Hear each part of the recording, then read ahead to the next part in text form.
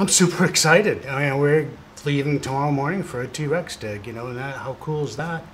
And not only is it cool that it's a T-Rex, but it's really special T-Rex because we think it's a girl, and we think she was close to laying her eggs before she died.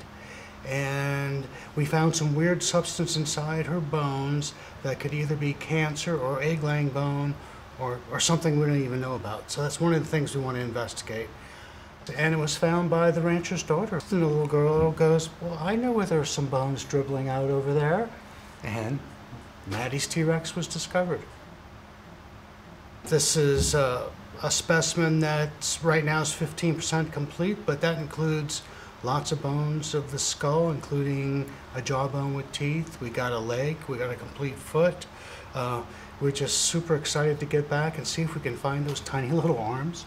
But it's not just the dinosaur. We get out there and we're uncovering a time capsule, and we have a window of time. It's a slice. We get to turn through the pages of Earth's history and stop right there on one day when this dinosaur was fossilized. Maybe talk about how this dinosaur lived, because we found injuries on her bones, and she's really young to be having injuries. And so we know the older ones interacted a lot, but this has given us a clue that the younger ones, once they got big enough, they were brawling and inflicting injuries upon each other.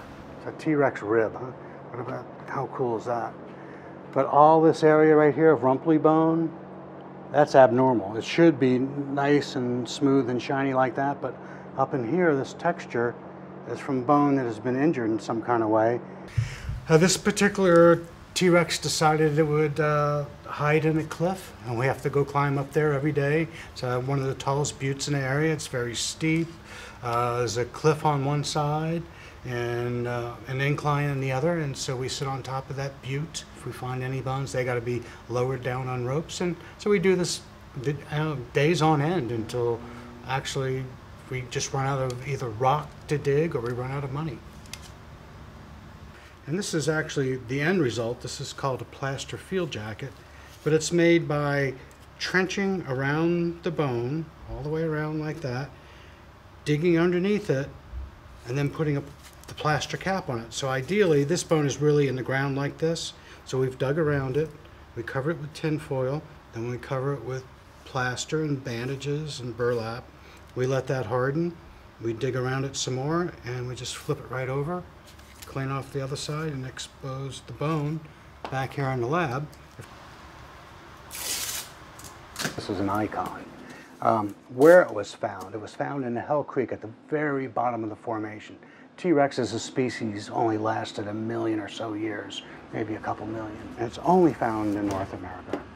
So there have been more found. There's been maybe up to 50 by now. But some of those consist of just little isolated pieces or more complete pieces.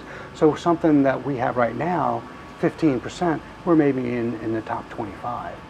And this particular specimen has clues and scientific information that we can glean from that skeleton.